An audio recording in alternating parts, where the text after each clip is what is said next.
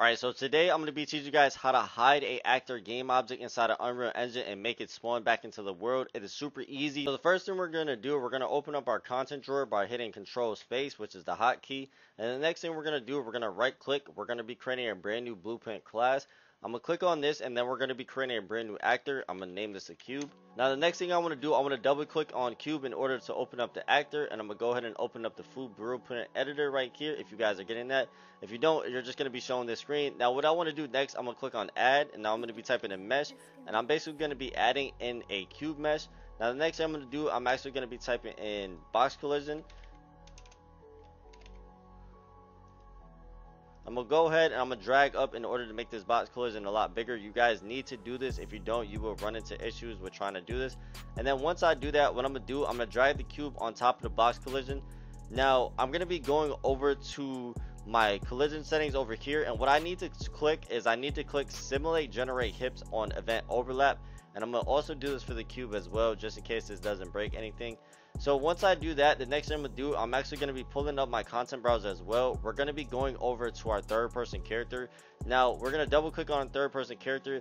Now the next thing we want to do is want to go over to our collision as well. And then what we're going to be doing is we're actually going to be scrolling down until we see event begin actor on overlap. And I'm going to click on this plus icon. Now once we generate the begin overlap, what we want to do is we want to drag off from other actor, and we're going to be casting to our cube. And then once we cast to our cube, we're going to be dragging off as cube, and we're going to get a reference to our cube mesh.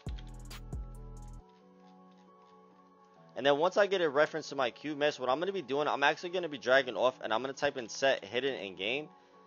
So now what set hidden in game is basically if I go back over to my cube and I click on the little static mesh right here and we go down to resoring, you can see that if I go and play my game, my cube is currently in the world right now because set hidden in game is set to false. But if I click this to true and I play the game, you'll see that the cube is actually false and it's not spawning into the world.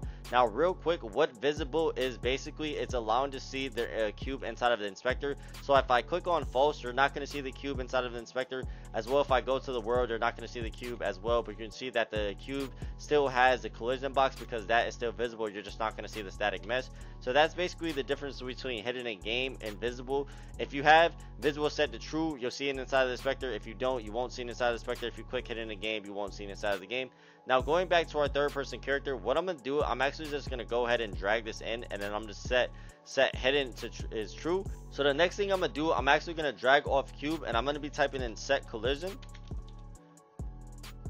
Now what this is going to call, this is going to call set collision enable, and this is basically going to say that our cube is going to have no collision once our character walks inside of the cube.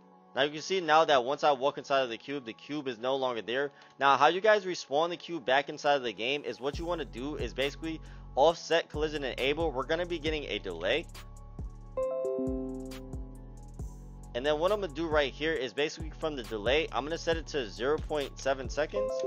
Then the next thing I'm going to do, I'm just going to go ahead and I'm going to copy this function and I'm going to paste it over here and then connect it to our delay. And I'm going to make sure from the target, I'm going to drag it off and connect it back to the cube.